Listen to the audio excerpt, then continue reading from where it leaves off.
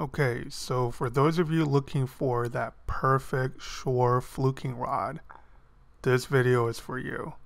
We're going to quickly go over some key features on why these rods are so good for fluking, and then the rest of the video is going to be some late season fluking action from shore 2018. Now, I've used a lot of different types of rods in the past for shore fluking, and the one that's most recommended are the salmon steelhead rods, which in my opinion are pretty terrible for jigging. They have very soft tips, very moderate tapers, and they're usually quite heavy. Now, these are Japanese Suzuki rods, and many companies make them, but the first one that I've tested is the Shimano Dialuna. This is their second generation rod. They revamped everything in 2018. This rod is 9'6". It's rated 8 to 45 grams. So on the low end, you're talking less than a quarter ounce, and it throws that perfectly. And I would say it tops out around an ounce and a quarter. Anything beyond that, you can still get it out there, but you kind of have to lob it. Now, most fluke jigging that I do lies between quarter ounce to maybe half ounce, 3/4 ounce at most. So this lure rating is absolutely perfect. Now, they did an extremely good job with this handle design. It's an up lock with their CI4 Plus reel seat, but the way they contour that foregrip, it's perfect. It has a full suite of Fuji SIC guides and high power and Spiral X, which is Shimano's kind of cross carbon weave blank technology. That kind of puts this blank in the same category as their X Prize series, which is pretty surprising considering the X Prize are listed at $270 to $280, and you can buy this rod for around $250 shipped from Japan. So it is dead sensitive, surprisingly sensitive.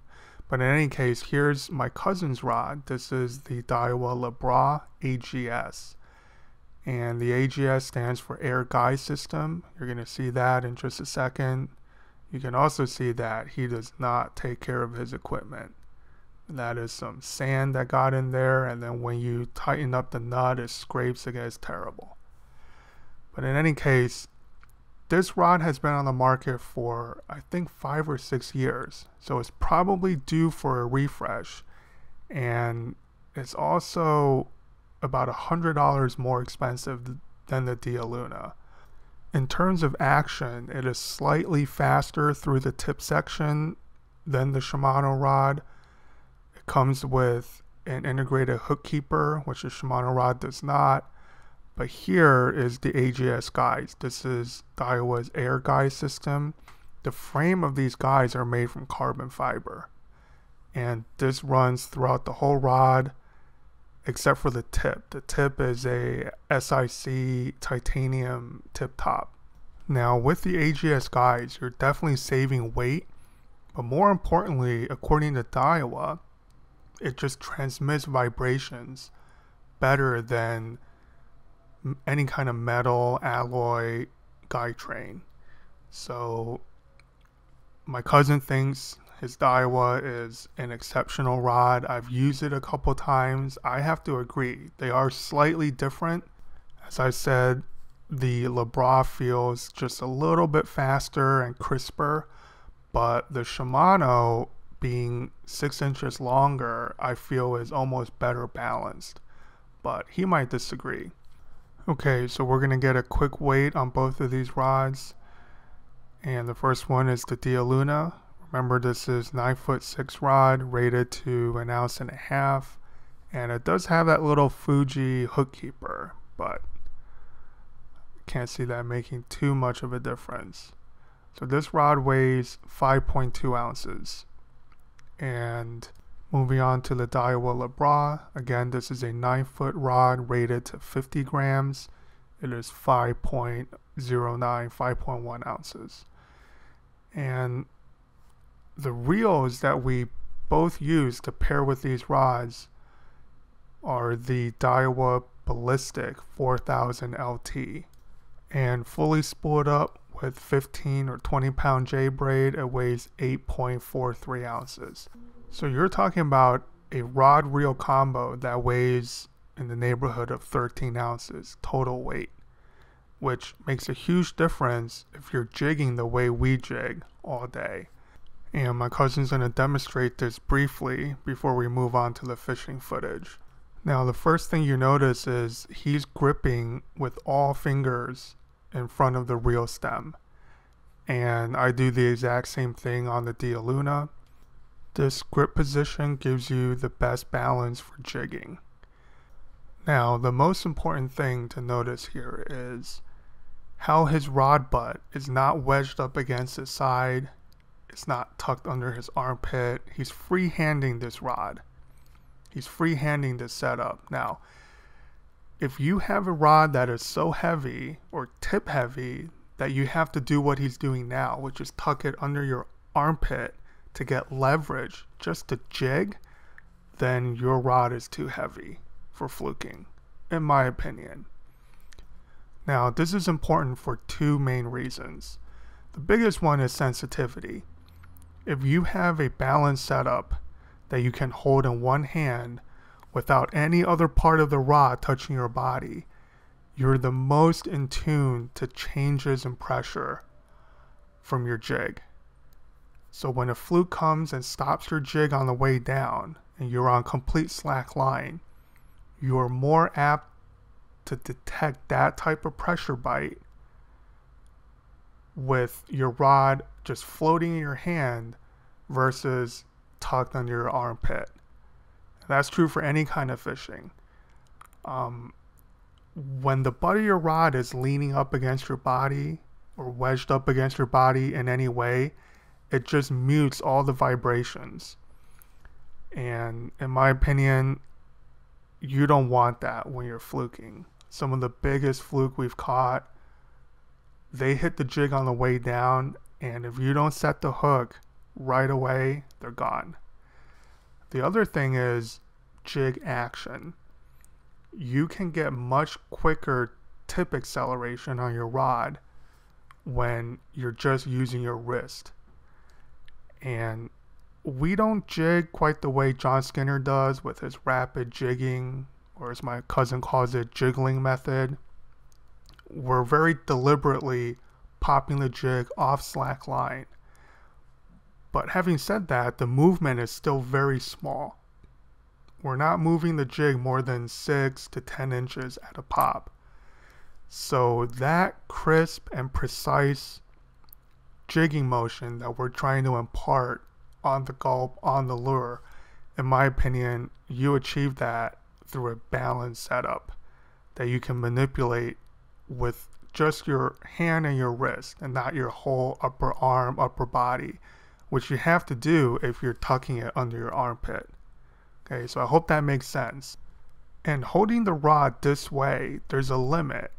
As you go heavier in total weight of your setup, you're going to discover that it's not possible. There's some quote-unquote Suzuki rods on the market today that weighs 8.5, 9 ounces, which that's great if you're looking for a light striper rod / fluke rod. But if you're only looking for a fluke and maybe Albie rod, in my opinion, those are not what you're looking for. You're looking for a 4.5 to 5.5 ounce rod, period. Okay, so let's move on to the fishing. And the first couple of clips are from earlier in the season in 2018. This is the first generation Dialuna that I talked about before. And it was a little bit underpowered. I'm using a 3/8 ounce jig head with a 5-inch Kitech Easy Shiner. And you guys can check out those videos from my channel. They're pretty cool. I mean, I don't think I'll be using Easy Shiners as much this year, but they're at least as effective on keeper size fluke as gulp from shore, in my opinion. Alright, so here's the first cast, and in some of these areas, you can get away with a very short rod. You can use a 6.5 to 7 foot freshwater spinning rod. But in this location, you have to get beyond the channel edge, and that's why you still need a quote-unquote surf rod, 8.5 to 9.5 feet. Here I'm just kind of gently popping the jig along the bottom, and First cast. What? yeah, that was the first cast.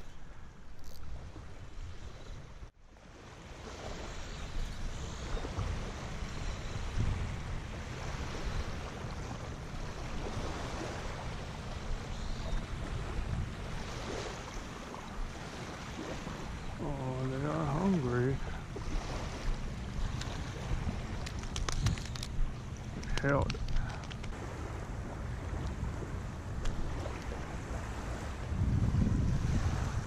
Gold color. Oh yeah, this one keeps. Fuck. Lucky fish.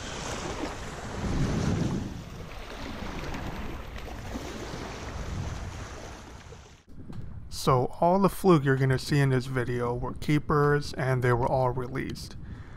Reason is, at this point in the season, we've had quite a bit of fluke already, and I've done 2 or 3 catch and cook videos with my cousin, but mainly I resolved not to freeze anything I catch. So if I couldn't get to it within 2 or 3 days, I don't keep it.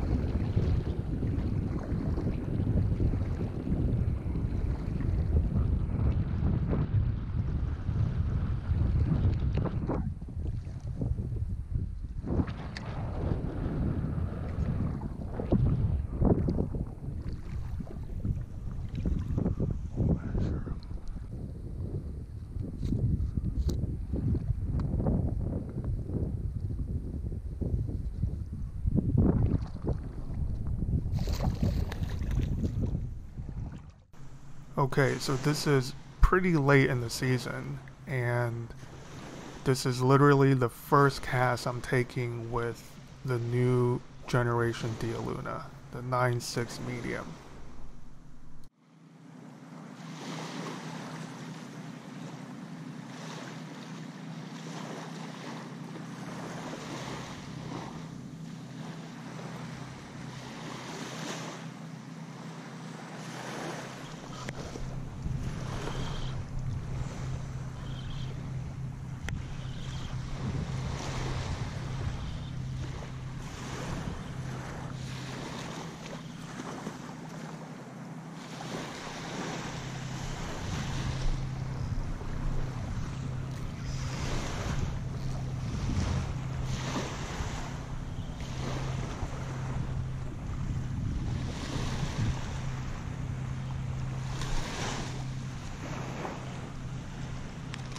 That's a better fish.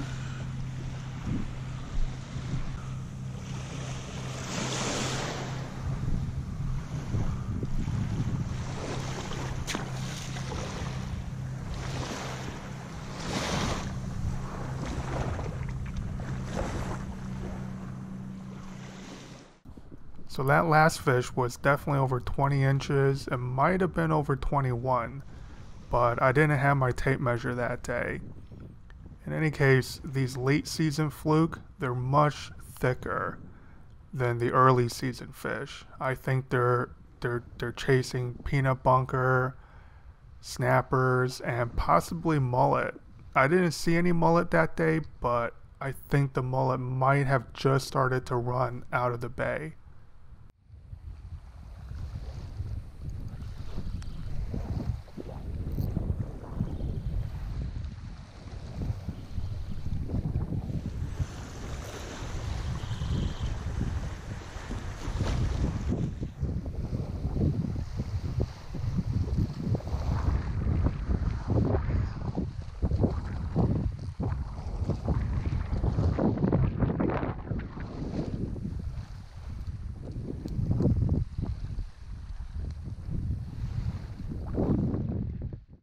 Now this might be the thickest, fattest fluke I've ever held in my hands. Again, no tape measure. I'm gonna say it's definitely over 22 inches. It might be a hair over 23. And yeah, just a very healthy late season fish that was lucky enough to meet me in a catch and release mode.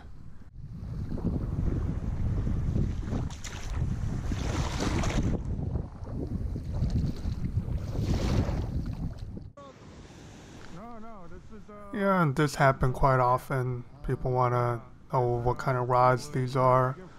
I think my cousin gets it every single time because of his AGS guys, and you just don't see that very often here at all.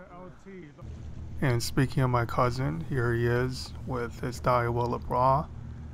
He's checking out his 6-inch gulp grub for any bite marks, and he's going to send it out. I'll leave a link in the upper right hand corner to one of his solo fishing trips. And as you'll see, his jigging method is a little bit different. Now, we both use different jigging methods all throughout the day, but his default is to pop the jig up, hold it high, and let it swing back down on tight line. And it is very effective.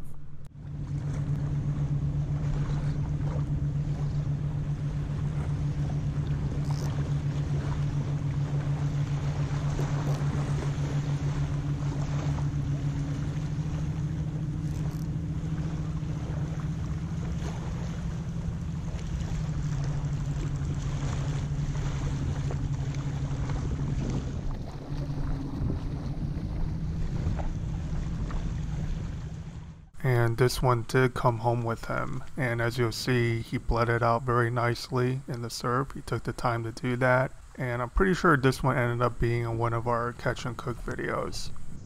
Okay, so I hope you guys enjoyed that, found it informative. At the very least, you got to see some fluke fishing in March. So yeah, if you guys are looking for a dedicated fluke rod from shore, I think you really can't do any better than the Shimano Dialuna. The 9.6 medium is my recommendation. They also make much higher end Suzuki rods. You know, if you want, you can easily spend over $1,000 on a surf rod. But for value at that price point, this is hard to beat.